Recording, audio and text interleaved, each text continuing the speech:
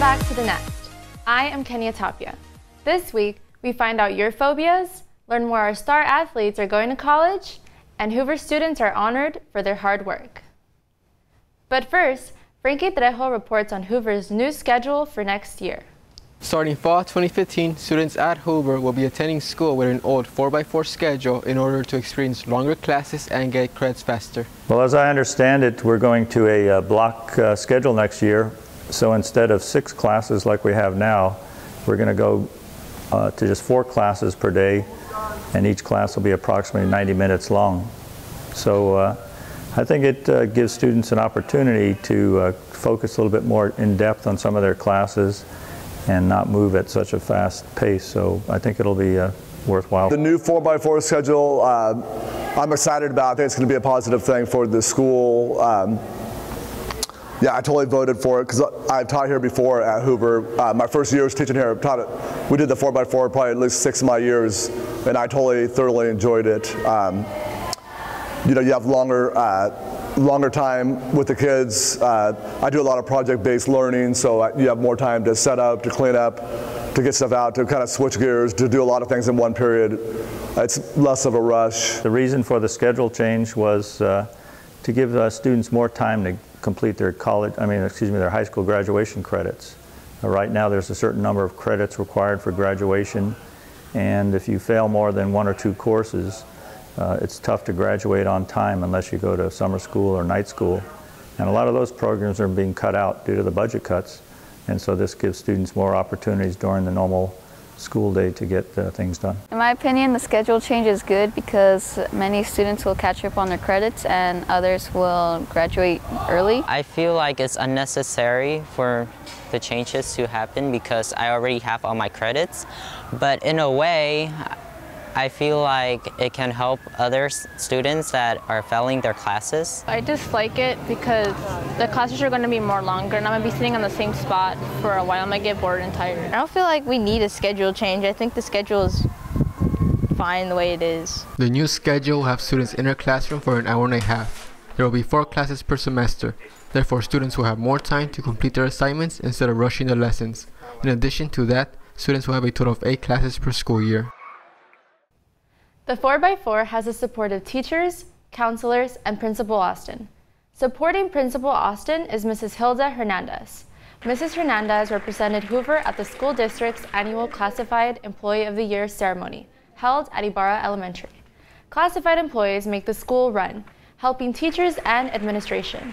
Hoover staff voted Mrs. Hernandez their Classified Employee of the Year for all her hard work as an administrative assistant, to Principal Austin and the entire Hoover staff. It's an honor for me to be here tonight. My school selected me to represent my classified staff from Hoover High School. We are frontline and the counter to support the parents in any way we can.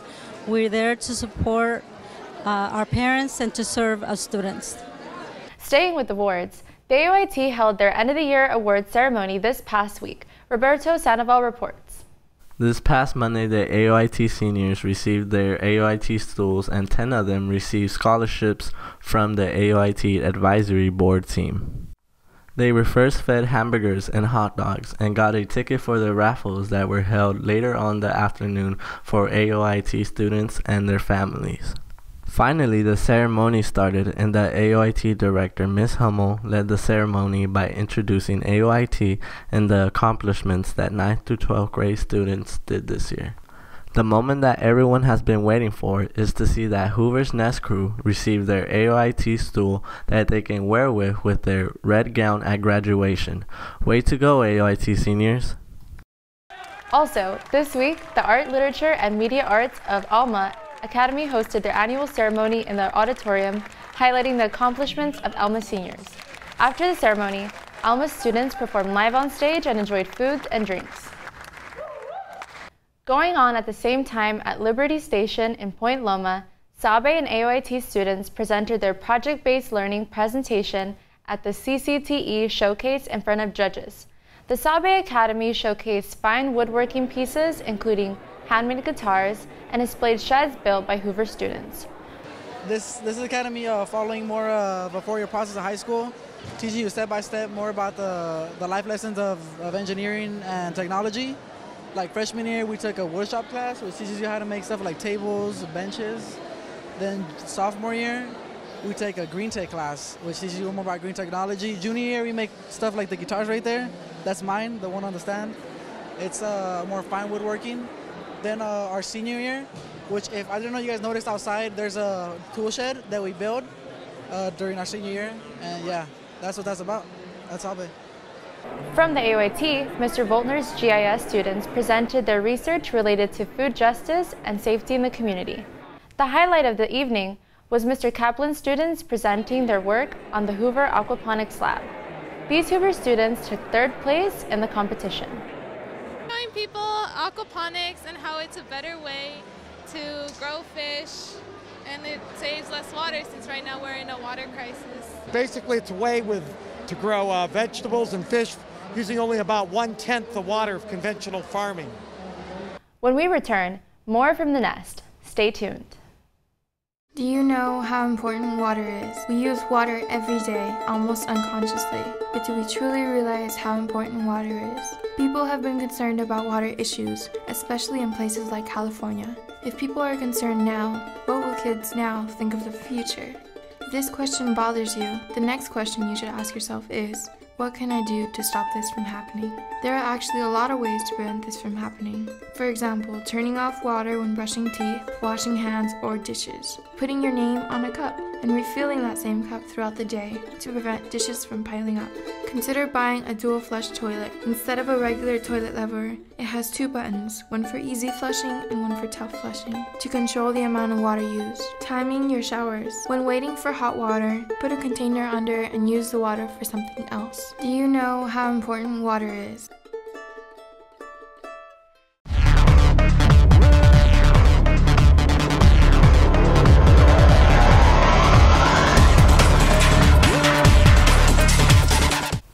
I'm Jesus Lopez, and this is Hoover Sports. This week we bring you varsity baseball highlights and a little special segment on our Hoover student athletes committing to their colleges. The varsity baseball team faces Escondido Charter this week for the last regular season game. The baseball team came out strong as they defeated Escondido Charter with a score of 9-4 and earning a 4th seed in the CIF playoffs for the 2nd straight year. And now here's Daquan with our athletes. Have you ever wondered where the person next to you is going after high school? This class is known for making history. Now let's see where our fellow athletes are headed into their amazing futures. I committed to UCSD. I chose to go to UCSD because it has a good engineering program, and because it's so close to the ocean. It's good for my major, which is environmental engineering, so I can get a better experience on how to keep the bay clean and lots of other environmental stuff that goes on. I'll be playing track and field, and I'm going to try out for volleyball. I committed to Chico State.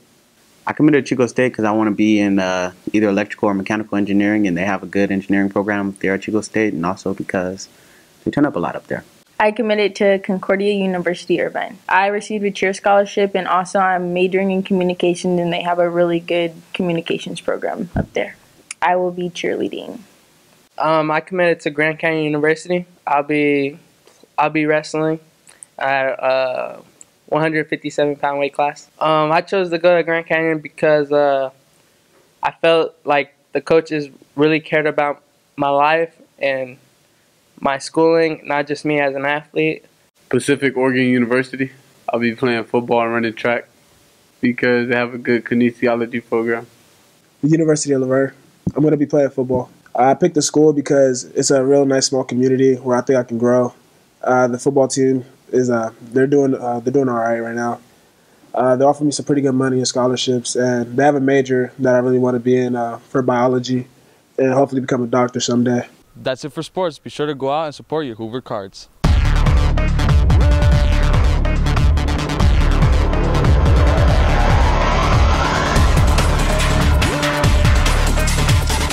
It is great to see Hoover athletes continue their amazing sports performances at the college level. They are not afraid. Or maybe they are. In this week's QQ, we find out what Hoover students are afraid of.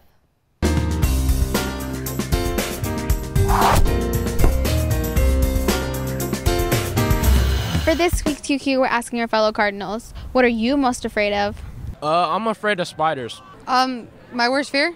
is being alone. I'm afraid of a lot of things, like the dark. Afraid of rats. Death, because I would be hurt if one of my loved ones passes away. I'm most afraid of failing because I don't like to disappoint people and I don't like the feeling you get when you know you lost. I'm most afraid of heights. What I'm afraid of is people stealing my money and not paying me back, and I have to go find them. Clowns. Have you seen the movie It? One thing I'm most afraid of is not succeeding in life. And living under a bridge like a homeless person, because I don't want to do all that. Failure and losing myself. I'm scared of girls with no teeth and bad breath because I think it is the worst. Scorpions. So I'm mostly afraid of just not being the best, you know, always just being a loser. My mom, because she take care of me and pretty scary.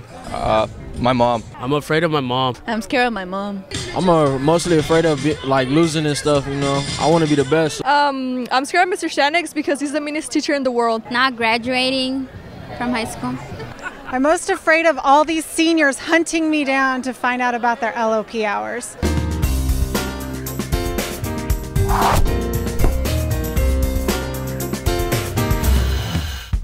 I have to admit, I'm afraid of elevators or any confined spaces. You know who's not afraid of small spaces? Mr. Andrews. Kian sits down on the red couch with the man who has traveled around the world on naval ships with living spaces that are really small.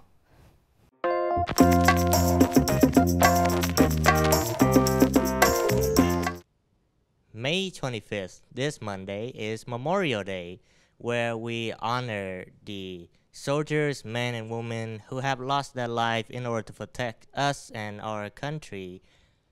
Unfortunately, I cannot summon any of these men and women here to the show. Keen's here, and next to me is Mr. Andrews, who served in the U.S. Navy, and before he decided to retire and came to Hoover High School to share his wisdom on the subject of physics. Mr. Andrew, welcome. Thank you, Keen. It's a pleasure to be here today at your show. Yes, how long you been teaching at Hoover High School? Well, Keen, I retired from the Navy in 2003, and a few months after I retired, I became a student teacher at Hoover High School. And at the end of my year of student teaching, I was asked to stay on, so I've been here ever since. So this is my 12th year here at Hoover. 12 years, okay. Mr. Andrew, can you tell me what do you think is the most useless subject in high school? You don't have to answer that for your own safety, never mind. Tell us your exciting adventures that you had back in the Navy. Well, I originally grew up on the East Coast and went to college in Florida, and I studied physics and oceanography down there. And so I always kind of liked the sea and to travel. So when I graduated from college, I joined the Navy. And I joined the Navy and had many, many assignments all around the world, and served on many different kinds of ships and on shore duty stations around the world. But it was a great, exciting life. I originally joined to travel. I enjoyed traveling and seeing a lot of the world. But I found that in the service, you really do a lot of other things as well. In fact, I think I've had more than my fair share of being able to help out people in need, maybe to rescue people, those sorts of things like that, which has been a very exciting part of being in the Navy. Nice. So what are some places you traveled to? Well, when I first joined the Navy, I traveled mostly in the Mediterranean Sea. And so I visited Spain, Italy, Turkey, Greece. I went to Tunisia on the north coast of Africa. I went up to Scotland and England. And then other tours later in my career, I went over to the Pacific. I've been to Hawaii many times. Nice. I've been to Hong Kong. I've been to Singapore. I actually lived in Japan for a year near Tokyo when I was captain of a ship there. And I've been to the Middle East many times. And in fact, I was even off the coast of Somalia back, if you've ever heard the story of the Black Hawk Down when they had the helicopter was shot down. Yes, yes, love that movie. So I was off the coast of Somalia at that time and spent quite a bit of time in the Middle East itself. Nice, you've been everywhere then, Ms. Andrews. Quite a bit of travel. Ms. Andrew, what is the meaning of life? The meaning of life, huh? Yeah, never mind, I'll answer that too. Okay. Thank you for your hard work and dedication to everything. Please accept this gift that I have. Because normal calculator is too mainstream. Well, thanks a lot. Yeah. It's a pleasure being here with you today. And, you know, one of the reasons I became a teacher was when I served on the Navy ships. You may not know this, but most of the sailors, I had men and women on my ship, but most of them were only about 19 or 20 years old, so they're just out of high school. And I enjoyed working with them so much that when I retired, you know, I said I'd like to continue that. And so I became a high school teacher where I get to kind of do the same kinds of things. You are amazing, Mr. Andrew. So, Mr. Vincent Andrew, everyone.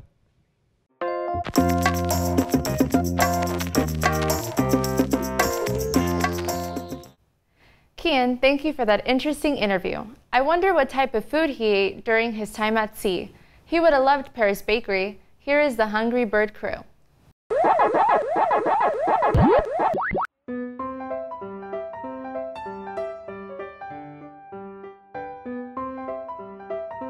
No longer across from Hoover, Paris Bakery has moved locations and is now located in Far East Plaza, offering a variety of sandwiches, pastries, smoothies, and other goods. They are well known for their freshly baked sandwiches and pastries from 5 a.m. to 5 p.m. on the weekdays. Paris Bakery only accepts cash and gets fairly crowded in the mornings before school. Overall, the sandwiches has a nice, soft, and crunchy texture, and the service is nice. We give Paris Bakery an 8 out of 10 Hungry Birds. Lady, running down to the riptide, taken away to the dark side. I wanna be your left-hand man. Attention 9th, 10th, and 11th grade students. College Avenue Compact and Gear Up will be offering a free 4-week summer SAT prep program. In addition, snacks and materials will be provided. This program will begin on June 22 through July 17 from Monday through Friday at 8 a.m. to 12 p.m. or 1 through 5 p.m. here at Hoover. Reminder, pick up an application in the Counseling Center or Gear Up room in 206. The Hoover Wrestling Room will be open Tuesdays and Wednesdays after school for anyone who is interested in working out or is curious about participating in wrestling. Reminder, the wrestling room is inside the big gym. Yearbook distribution starts on May 26, but in order to receive it, you must clear your textbook fines as soon as possible. See Ms. Moreham to get your clearance slip. On May 25th will be Memorial Day. Therefore, there will be no school on Monday. And that concludes this week's segment of the Cardinal calendar. Enjoy your 3-day weekend. That is it for this week. Enjoy your long weekend. See you back in school on Tuesday.